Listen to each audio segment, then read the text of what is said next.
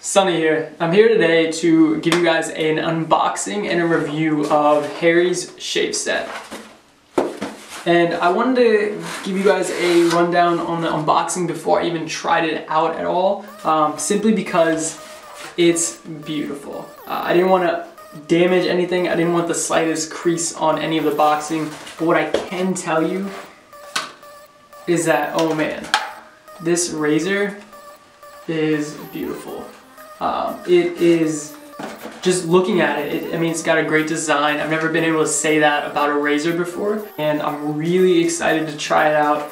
But my first impressions unboxing is just wow. You can really tell that they spent a lot of time designing all of this, and I'm really impressed.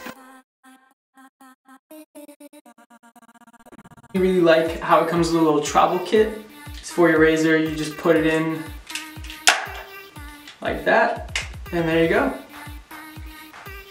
Alright, so I'm not going to waste any more time. I'm going to try this bad boy out and let's see how it goes. First, we're going to start with the foaming gel.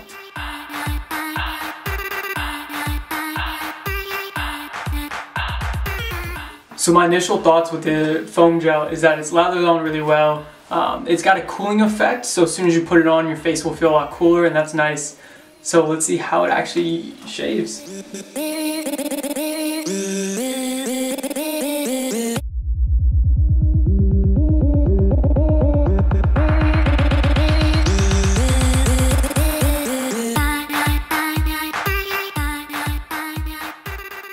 I think what sets Harry's apart from all the other razors that I've used is that two main things.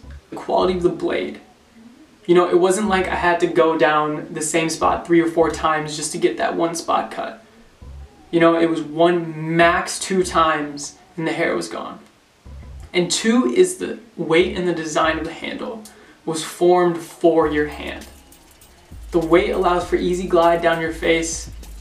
You know, I was actually a little nervous putting on the post balm, simply because I was scared that I'd start burning, and it's because I cut myself, which I end up doing a lot, which, okay, judge me for what you want.